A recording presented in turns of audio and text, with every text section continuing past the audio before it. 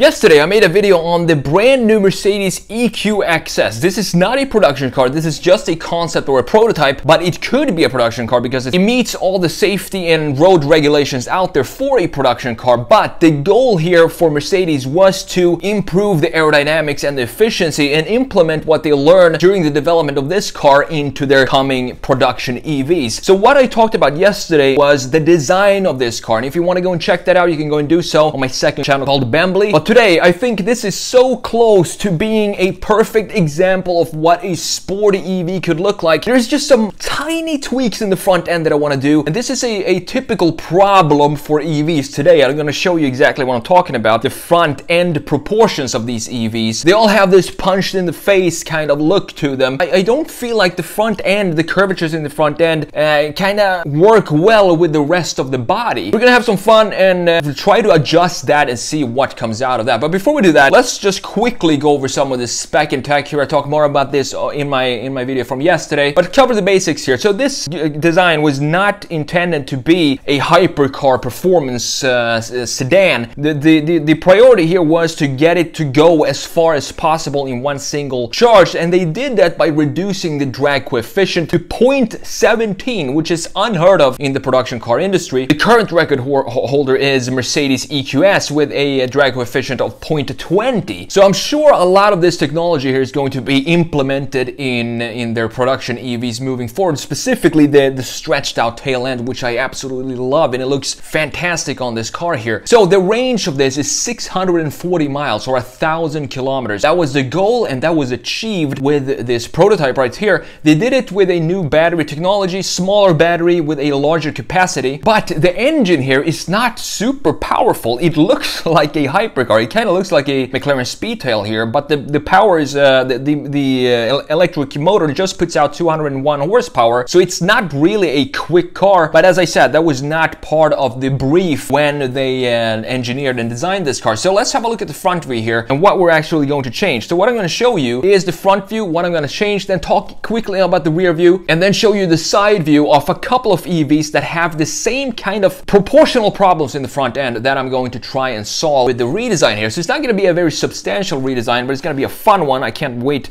to see how it's going to turn out. So here it is. I think this overall design here, I think it gives me hope for what future EVs could look like. I think it's a fantastic, stunning looking design, this EQXX. It looks almost like a mid-engine car than an EV. The only thing that gives it away as an EV is this front part right here. So what I'm talking about is when you're looking at the overall curvatures of this car, you have beautiful line flow going all the way here and swooping lines, very stretched out curvatures going all the way up to this point, I would say right here, where it dips super fast. It dips too strongly down, and this is what I want to stretch out. So what I want to do here in the redesign is to take these lines that I just put out, and what I want to do is just move them tiny bit this way. So I want to stretch out the front end like this, just a couple of inches, just moving the front end forward and stretching it out, and that from my side view, which I'm going to show you in just a second, will look a bit more harmonious with the overall design of the car. So I want this curvature in the front end to play better with the overall shoulder line and the bottom curvature lines right here, and the roof line as well. They all have kind of a consistency in their curvatures that's different from the front end curvatures, if that makes sense. It's going to make a lot more sense when you see what I'm going to do and compare the original to the redesign when we're done with it. So let's have a look quickly at the rear here before I compare and show you the big problem with the EVs that I have with EV proportions today. This is, as I said in yesterday's video, I think this is the best view for the EQXX. It's a stunning design. This is a lot of Speedtail, a lot of Volkswagen XL1, and also Mercedes SLX, a little bit in the proportions from 1966. And I actually like these wheels as well. They don't look bad for EV wheels. It kind of looks like it has a big brake disc behind those spokes there. It's a great visual approach to how you can design just flat wheels, and I think, as I've said before, I think Mercedes at the moment have some of the best wheel designs from factory of any car manufacturer. And when you design a car to go smoothly through the air, it feels like nature is actually designing the car, because there are a lot of natural laws that you have to kind of abide by to have a shape that goes through the air in the most efficient way, and this is what comes out when you see the Speedtail, for example. They all have the same kind of similar shape, Volkswagen XL1 as well. So it feels almost like nature is a big part of this design right here. I also like this Porsche Taycan opening right here. So let's have a look at what I'm talking about when we talk about the side view and the issues that I have with the front proportions of EVs today. And then we're gonna jump into the redesign and try to tweak the front end of this, make it a proper looking, proportionally EV supercar from Mercedes. That's what I want to see. I want to see an AMG version of this eventually. So here we have the Tesla Model Y. What I want you to focus on is the start of the A-pillar right here and that distance to the front axle. So this distance is what I want you to focus on in these comparisons here, and also the front overhang right here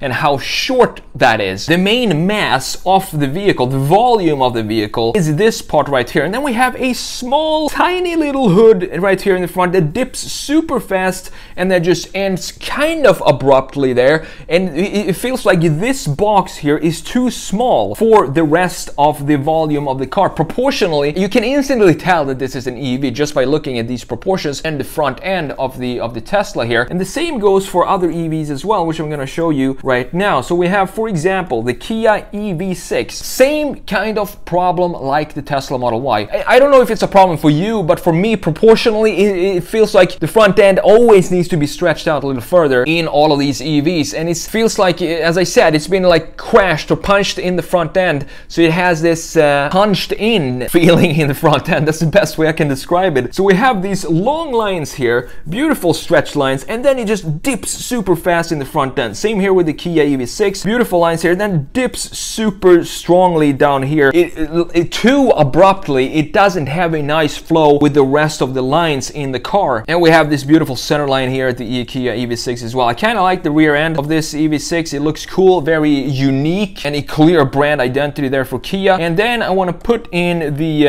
I-Pace here, the Jaguar I-Pace, which has a kind of a weird proportion in the rear end, but it still has the same kind of small box in the front end right here. Not really when it comes to the curvature, but in this case we have more of a problem with the proportions, and the front end just looks too small. And you can see the A-pillar starts almost like a mid-engine car here on the EV6 and the I-Pace, which is fine, but I wish they just stretched out the front end on these EVs more. And the same goes right here for the Mercedes EQXX. This is a great view to show you what I'm talking about. You have these beautifully stretched out lines right here, the shoulder line going all the way into the front end, and as soon as we reach this point right above the front axle, you can see that it all of a sudden takes a dive right in, crashes into the ground like that. It doesn't have a elegant front flow or graceful line flow in this area right here. All that this car needs to be almost a 10 out of 10 design here. On top of that, if we look at the greenhouse here, this is almost, as I said, like a mid-engine design, because we have the greenhouse actually starting way further back than the A-pillar on the rest of the EVs. As you can see right here, the A-pillar here actually starts further back, so we have the ability to play around here with the front end and make it into in my opinion, a perfect EV design in this case. As I said, if they made an AMG version out of this, I would be super excited. That would be super cool to see. But let's see what we can do quickly here in the side view before we jump into the real redesign in the perspective view. So quickly just stretch out the front end. This part is what I want to work on, this right here. So just stretch it out, and then we're gonna do this in perspective as well. Just a little bit like this. It doesn't need more than a couple of inches. And you can see what I want to achieve here is this line being more harmonious, this dip being more harmonious with these rest of the lines in the body. And this to me looks like a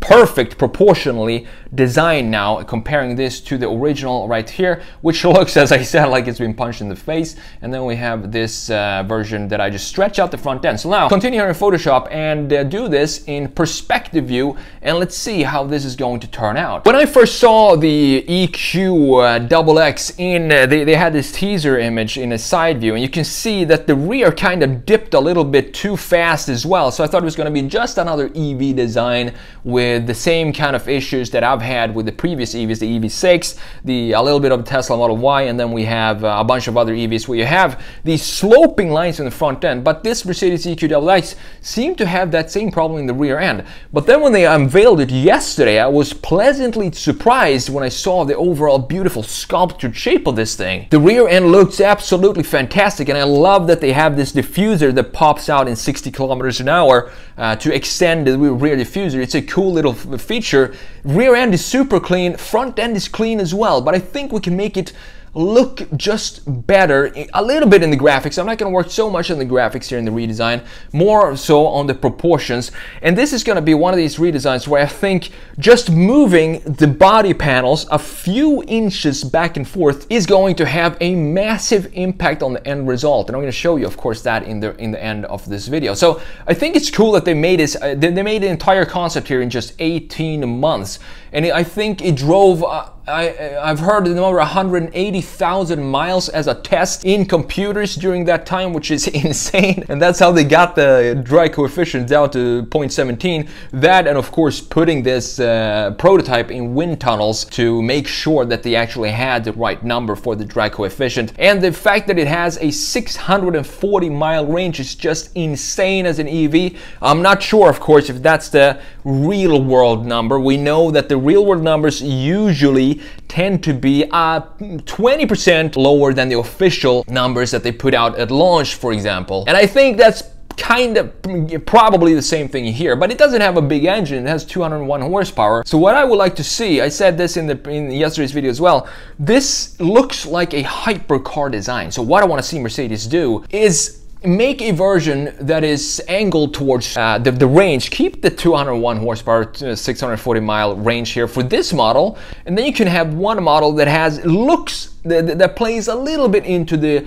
aesthetics of the design, but you're gonna lose a little bit of range, and I'm totally fine with that. For example, we can have an AMG version of this that has some cool aero bits on it, some carbon fiber pieces and what have you, and then it has a range of maybe 450 miles, which is still insanely good, or 500 miles, but it could have an engine of 700, a dual engine maybe, 700 plus horsepower, so you have that EV acceleration and instant torque in this shape, because I think this shape deserves to have a more powerful engine than the 201 horsepower. Even though it's going to bring down the range, I'm totally fine with that. It's just cool to have two, like a white and a darker version of a more sinister version of this prototype right here, which is the AMG version. But overall, I'm really excited about Mercedes and the EQXX here. I think they made a fantastic job bringing this to life, and it looks so much better than the EQS. The EQS,